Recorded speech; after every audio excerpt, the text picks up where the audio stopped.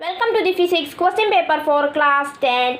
Question number 1. Identify the relation in the first word pair and fill the second word pair suitably. Tungsten incandescent lamp dash electric iron.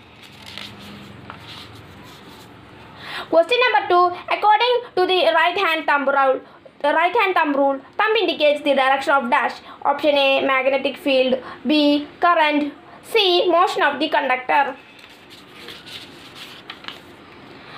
Question number 3. How is the fuse wire connected to a circuit? A, series. B, parallel. Question number 4. The amperage of the fuse wire used in a device that works on 230 volt is 2.2 A. The recommended power of the device is dash, less than 300 watt, 300 watt, 500 watt and more than 600 watt. Question number 5. Which is the correct circuit? Thanks for watching. Like, subscribe, share, support.